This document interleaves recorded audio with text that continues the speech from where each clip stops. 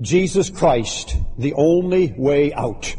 The only way out. Whatever you're into, whatever your problem, there is only one way out. Jesus Christ, the only way out. Heavenly Father, I thank you for the power of the Holy Ghost. I thank you for the anointing of the Holy Spirit.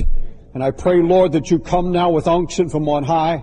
Let no one in this house be untouched by the living Word of God. Anoint me, sanctify me. Let your power and your glory be upon me. In Jesus' name, amen. Jesus Christ, the only way out. Jesus said it, and you remember it. I am the way.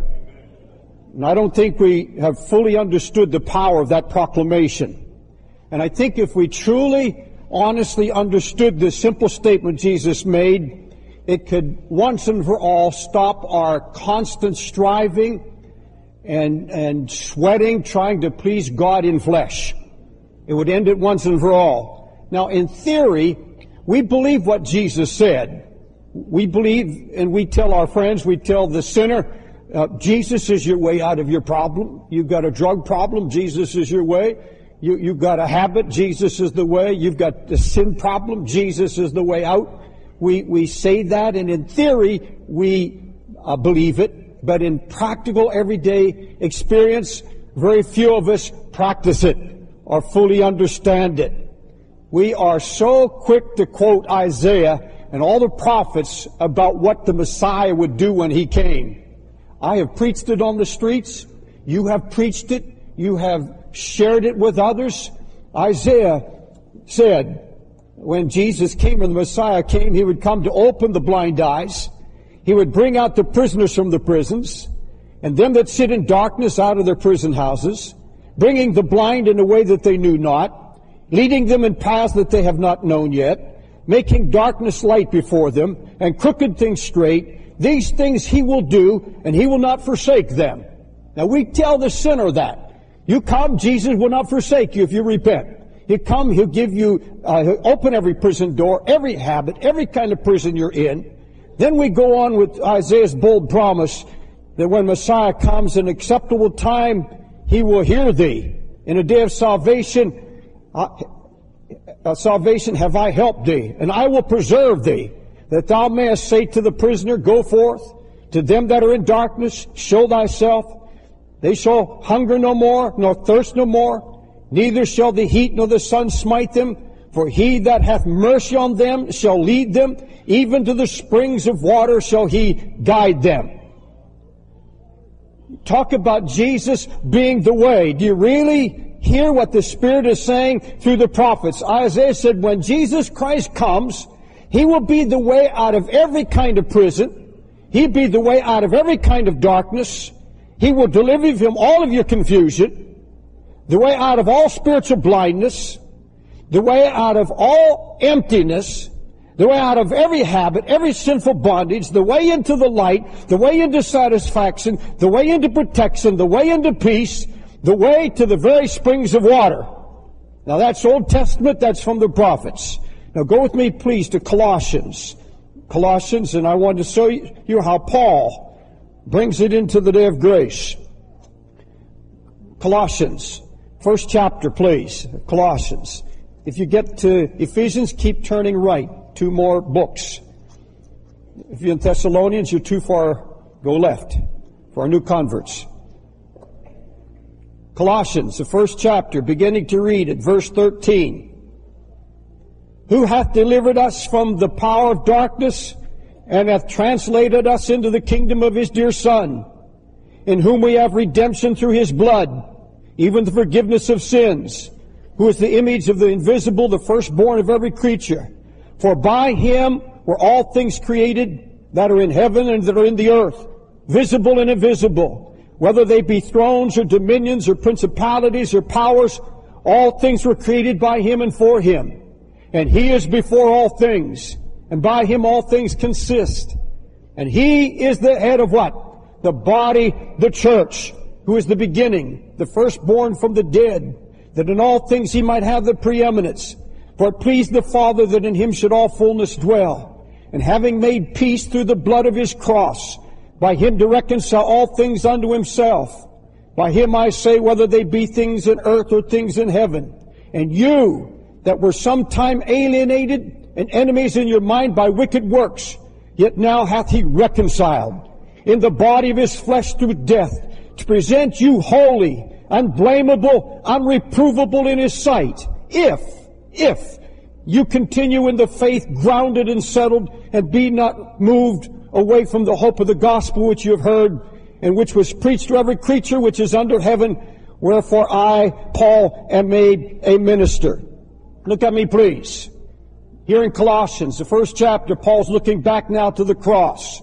This is not the prophets of the Old Testament looking forward to his coming. He has already come. He has died. His provisions have all been made. It's a finished work. And now Paul said, who hath delivered us from the power of darkness and hath translated us into the kingdom of his dear Son. And Paul said now he is the head of the body, the church, that in all things he may have the preeminence. Preeminence in Greek means first and foremost. The one you go to, the only one you go to, the first one you go to, you give him preeminence by, in midst of trouble, trial, persecution, falling into temptation, whatever trial it is, you go to him, and that alone gives him preeminence. That he alone is your source and your resource. Let me tell you what I really believe this means, that all nourishment, all direction, all deliverance, all that we could ever be needing has to flow from him who is the head and the very fullness of God. He ought to be the first one you turn to, the only one you go to when troubles overtake you, sin overcomes you. You do not give Christ the preeminence if you turn to the flesh, if you turn to a friend, if you start wallowing in pity, guilt, sorrow, unbelief. He alone has the preeminence. And by giving him preeminence simply means to be turning to him first and only, as the only help in your time of need. But sadly, we do not give Jesus preeminence in all things. Let me try to explain to you how most of us react when we face personal discouragement or we have failed the Lord in some way. There's some of you sitting here this morning, sitting under a cloud of failure. You've either sinned against the Lord, or there's a habit that you've not yet been able to see victory in. You feel condemned. Some of you have guilt and condemnation as a cloud, a black cloud just hanging over your head this morning. I want to speak primarily to those who are passionately in love with Jesus.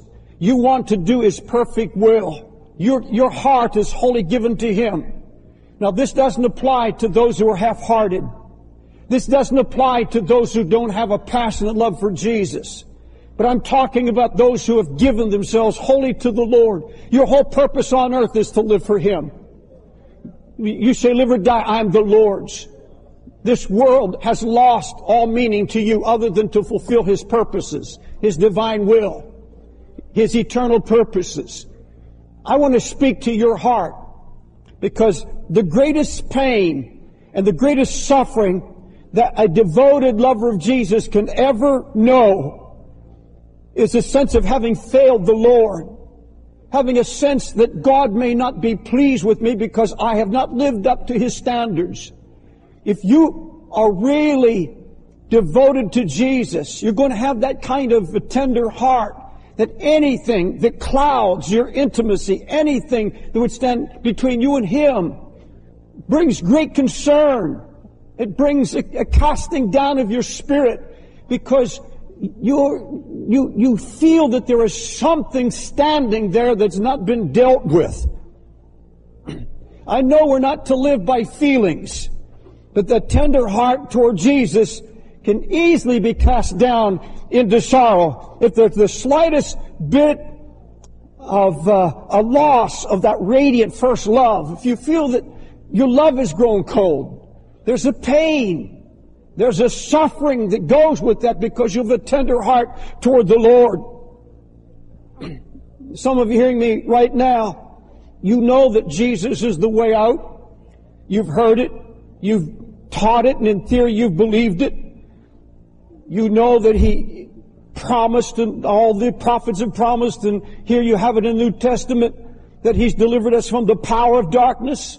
And yet you sit here now and you say, well, Brother Dave, I still have a cloud of darkness over me. I am not living in freedom. I am not living out what God has promised me. I'm not seeing it. Now, your problem, beloved, is not a wicked heart. You're not a castaway. The problem is not with your failure. It's with your faith.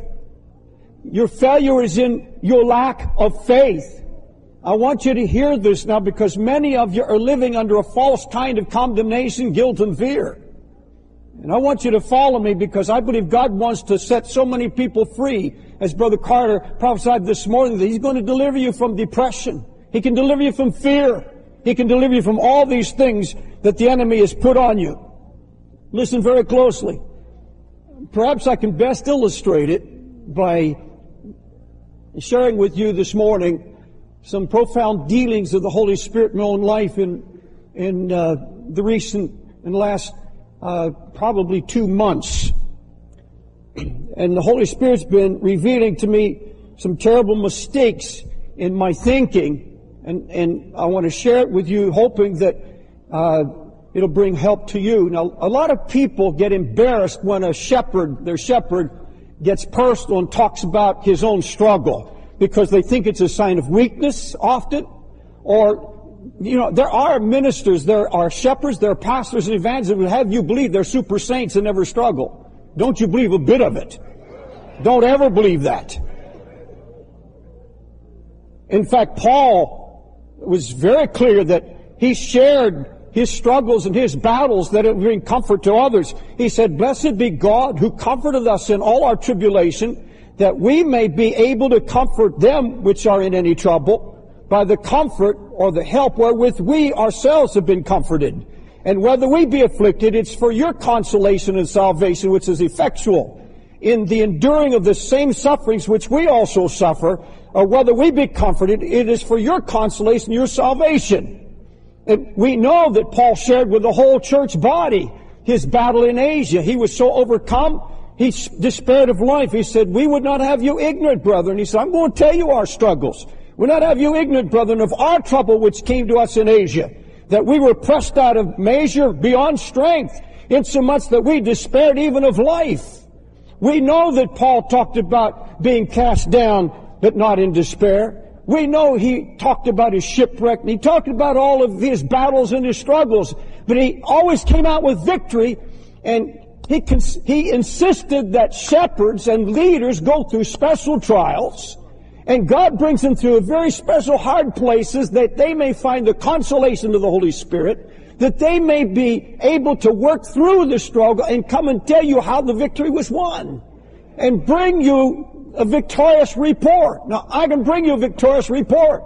The Lord brought me through my struggle, but He did it through the Word of God and things revealed by the Holy Spirit, so that the comfort I've received I can share with you this morning. It's that very simple.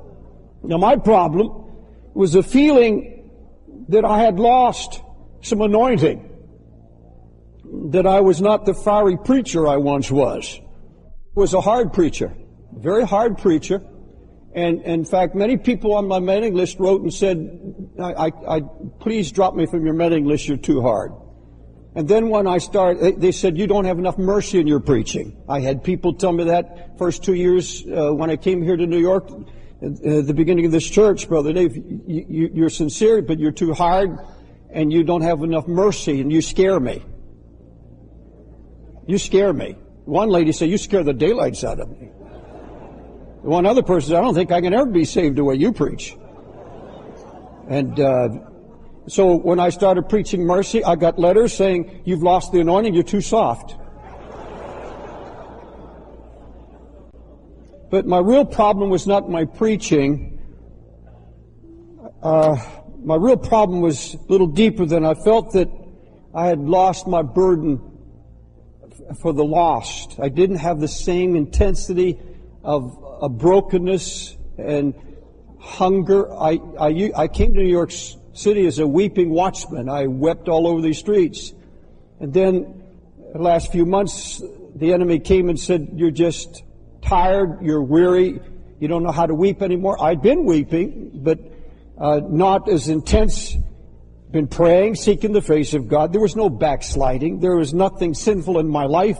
It's just that the enemy tried to persuade me that, in fact, that really got to me. Remember that story in the Bible of the laborer went in the vineyard and he labored and sweated all day and he got the penny, which was a day's wages at the time.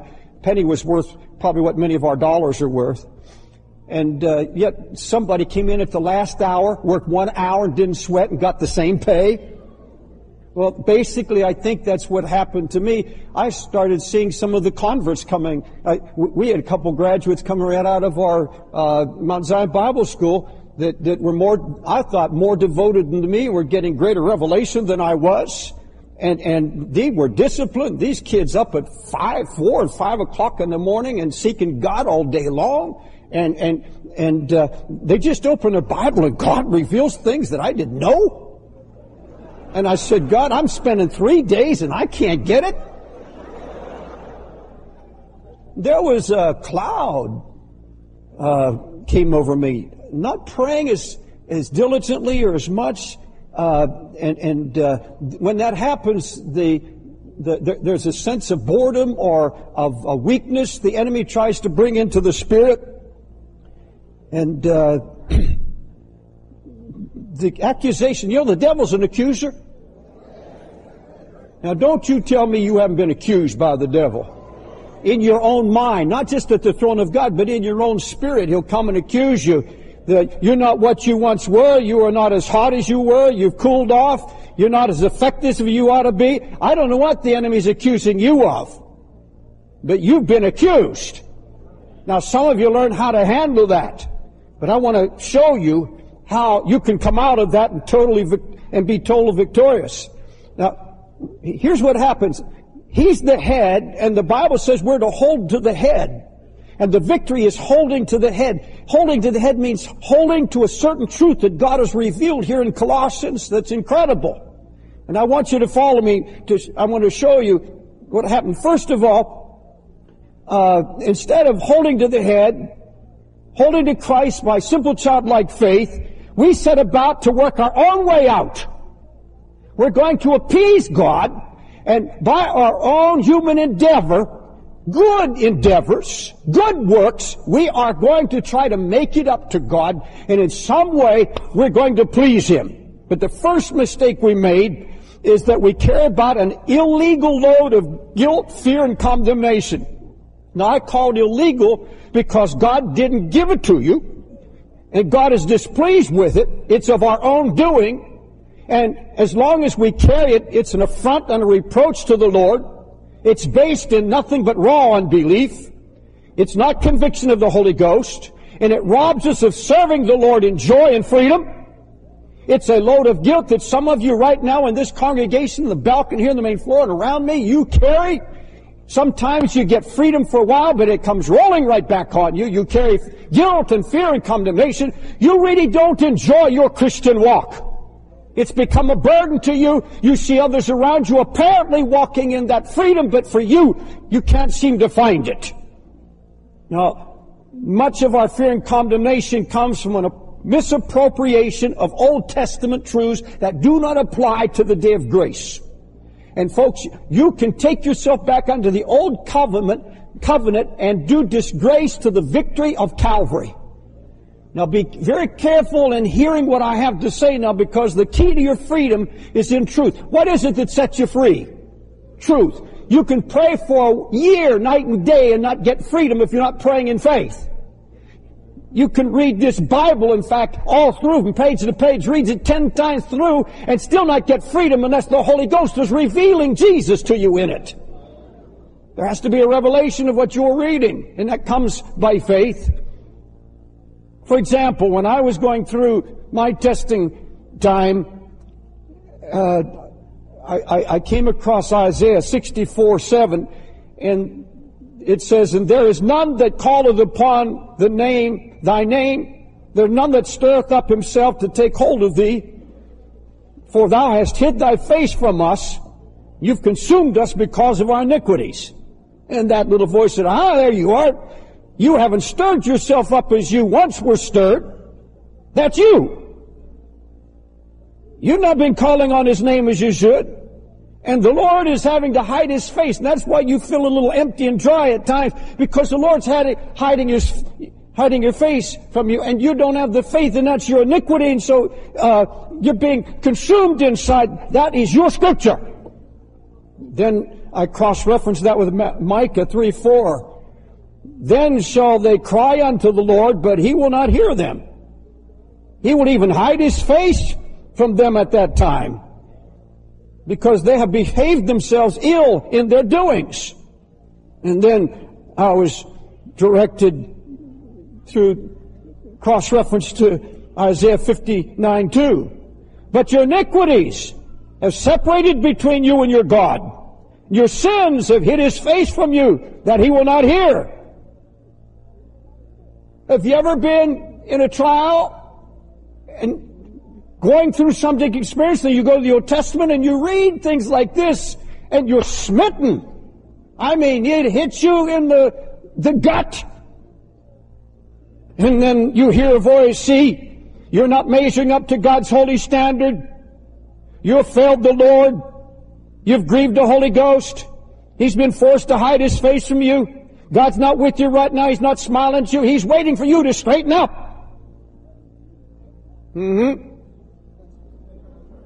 Folks, that's a total misappropriation of Old Testament, Old Covenant truth. Totally misappropriated. And this can happen, and I'll tell you, that's what the devil did when he tempted Jesus. He misquoted, misappropriating half-text, half-truths. Now I want you to listen to me very, very closely. This is a fear based on ignorance of the New Testament and what Jesus has done since Calvary. It's a misapplication of Old Testament truth, because the Bible makes it clear that after the Holy Spirit came, after the Holy Spirit was poured out on all flesh, there could be and would not ever again be the hiding of His face from any of His children. No matter what the struggle, no matter what the battle, there would be no hiding of His face. Let me read it to you. I'm reading Ezekiel 39:29. Ezekiel prophesying of the coming of the Messiah and the outpouring of the Holy Spirit. Neither will I hide my face any more from them, for I have poured out my Spirit upon the house of Israel, saith the Lord God. When the Holy Spirit comes, there is no more hiding of His face. I want you to go with me to Isaiah 54, and I want to nail it down. And I want you to throw this at the devil. Every time the devil comes and says, aha, the Lord has left you, the Holy Ghost has lifted, the Lord has hid His face from you.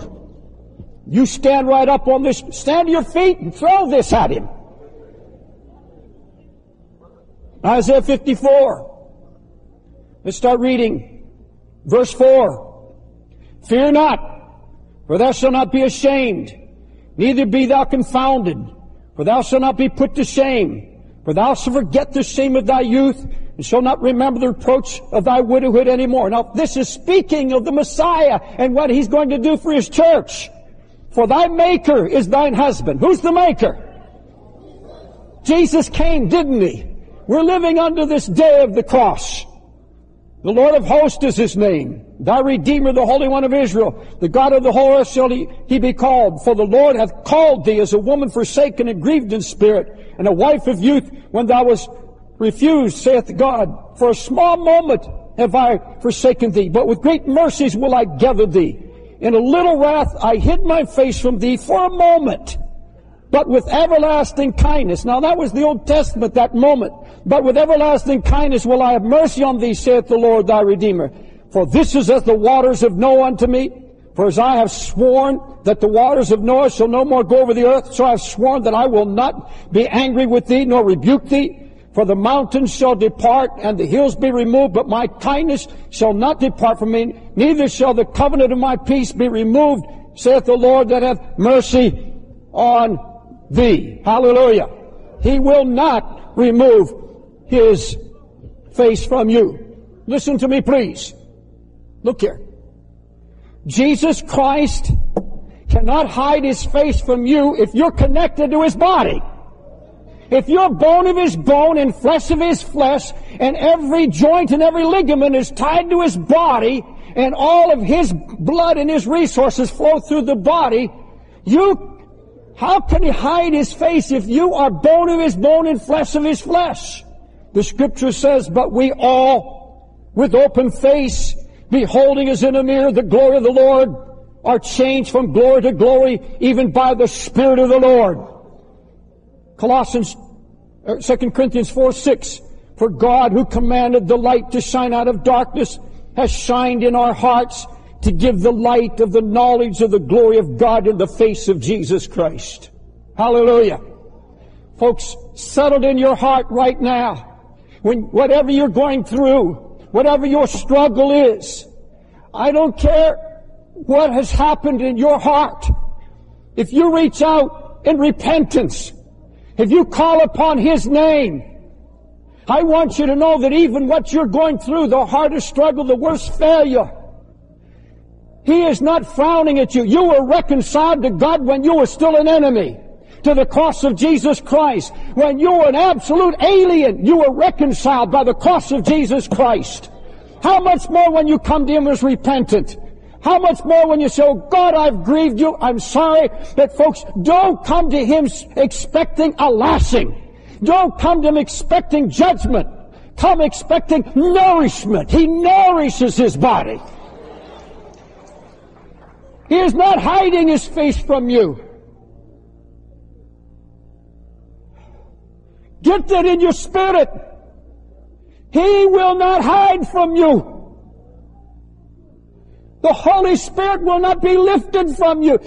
Listen, you say, well, He's got to live in here. What if the enemy comes in and harasses me? The Holy Ghost is not going to stay. Folks, He's got a big job staying with your flesh. He's got to live with your flesh. That the Bible says is always warring against Him. The flesh is always lusting against the Spirit. He doesn't leave you because there's a war. The Holy Ghost is with you. And He battles against the flesh.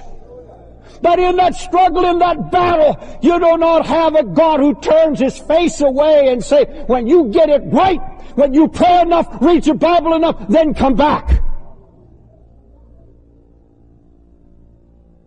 He will not hide His face. Paul warned against trying to fleshly works and sacrifice. I want you to go back to Colossians.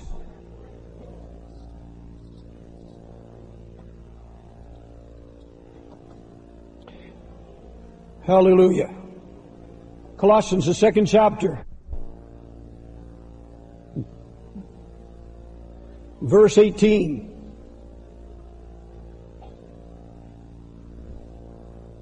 Let no man beguile you of your reward in a voluntary humility.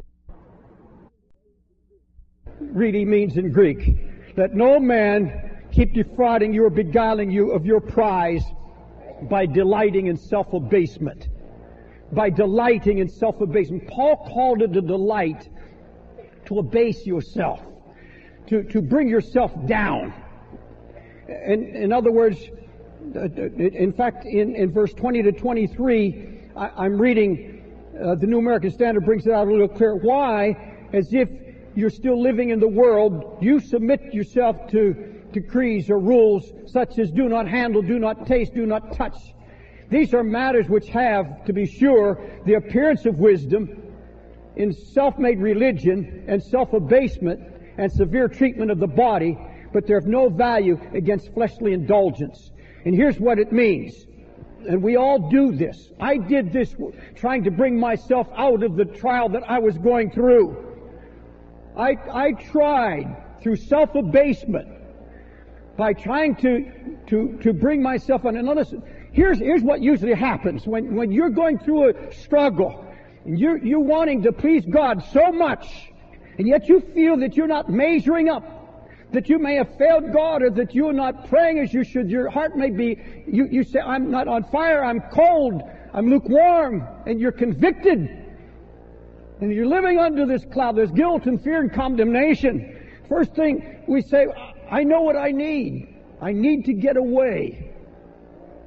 I need about 2 weeks just away from everybody, shut in with God.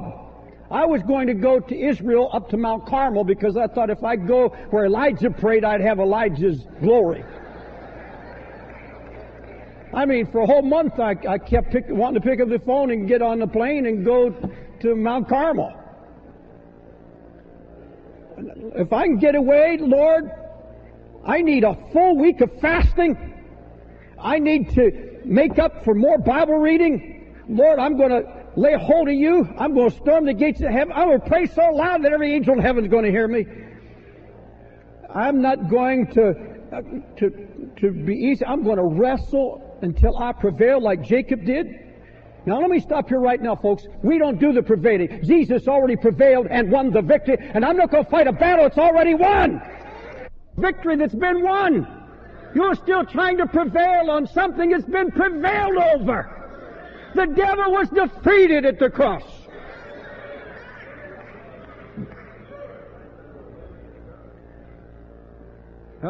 You can say, well, I'm still battling something. I'm going to starve it. I'm going to stomp it. I'm going to beat it. I'm going to come out of this time shut in with God. I'm going to be a new person. Nobody's going to know me. I'm going to be so prayed up, so fasted up, so read up. I'm going to be so devoted, so contrite. I'm going to weep. I'm going to cry. I'll tell you, I'm going to do this at all costs. I'm going to do it. And you see what you're doing? You're not holding to the head. You're not drawing your resources from the Lord. You're saying, if I do this for the Lord, He's got to answer me. If I give Him so much time, I read so much Scripture, I do this. Folks, that is heathenism. That is trying. Now, these are all good things. We don't pray enough. We don't read this Bible enough. We don't fast enough. These things all are part of what we need to look at and do more. But, folks, if you do that to try to earn God's favor and blessing, it's of no value. If you try to get your victory over sin by thinking you can fast or simply pray your way out rather than leaning on the victory of the cross of Jesus and the power of His blood, it's all in vain. Absolutely in vain.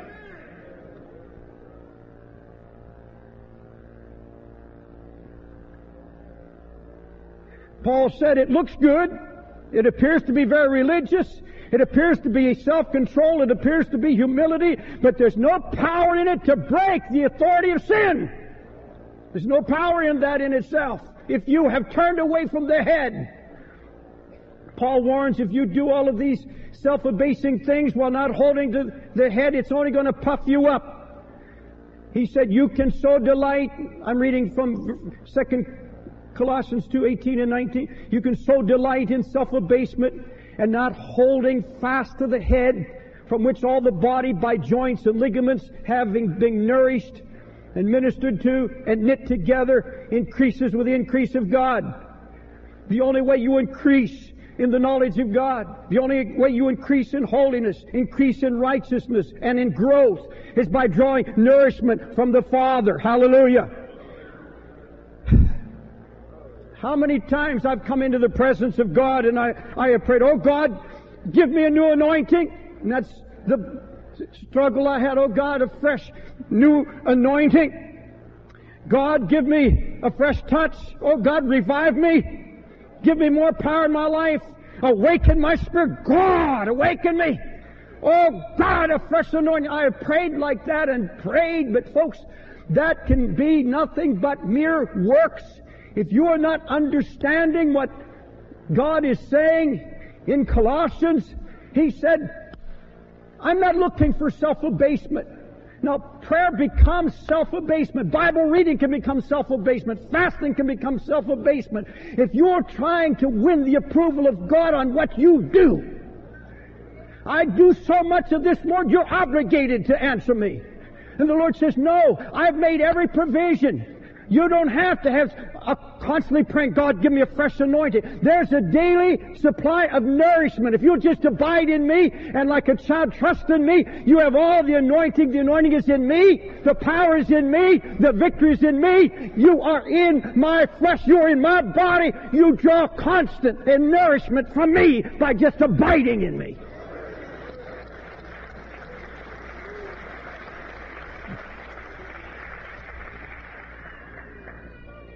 We're to take it by faith. Then I can say, I have lost no anointing because I'm drawing moment by moment nourishment. Every waking hour of my life, I am being nourished. I am growing. I am increasing in the knowledge of God because I abide in Christ by faith, believing that He is all sufficient, that He is the fullness of God in Him, and in that fullness I draw it. It's mine. Glory to God. The devil's trying to tell you lost something. You just answer back, no, I am being nourished because I'm holding to the head. I'm connected to the head.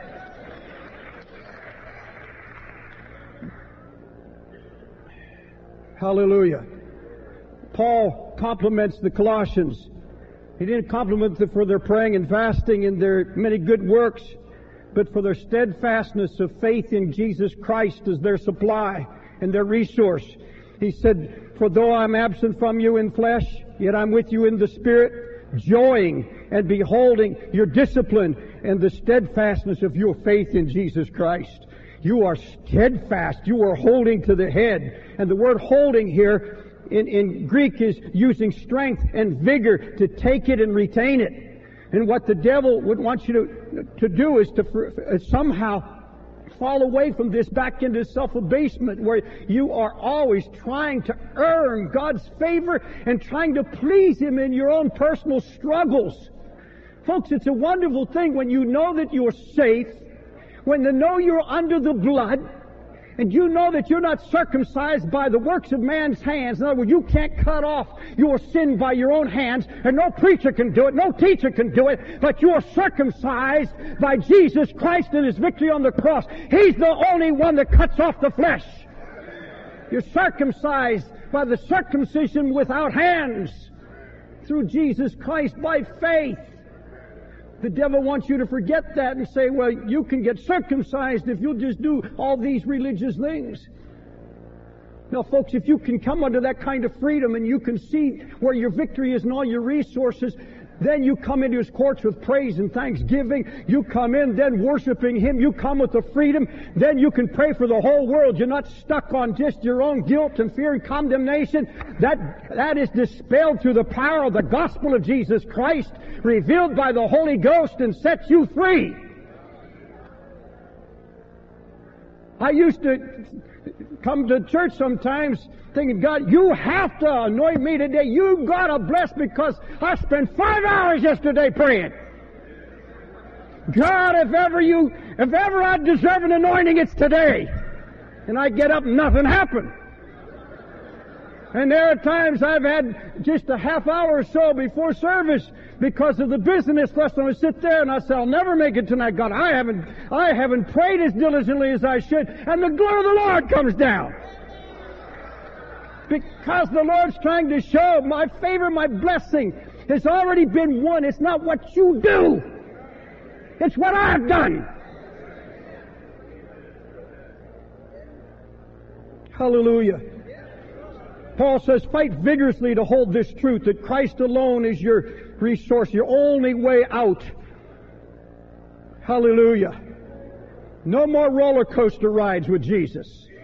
Up when you feel that you have earned it, down when you think you have failed Him. No, steadfast in faith. You that were at one time alienated and enemies in your mind by wicked works, yet now hath He reconciled in the body of His flesh through death to present you holy and unblameable and unreprovable in His sight, if you continue in the faith, rooted and grounded. Continue, not in your good works, but in faith. Now, folks, that's when the good works really count. That's when your prayer is prayed in freedom, unction and anointing. I would feel awful if my children visited me and were always uptight, wondering if I was ever pleased with them, and all ill at ease in my presence. I want my children, my grandchildren to come into my presence. I'm the head of the house. I want them to come in and enjoy my presence. I want them to enjoy my love. Some of you haven't enjoying Jesus at all. You don't know how to rejoice in the freedom, folks. I came into that freedom. I came into that place where laying down, where I don't ever have to worry anymore about whether I have lost something. I don't even have to look into my heart, keep examining where I'm at this time, because I am standing by faith, being nourished. Folks, do you know that I'm being nourished right now while I'm preaching to you? He's nourishing my spirit. He's nourishing you. His Word is nourishing us. Hallelujah.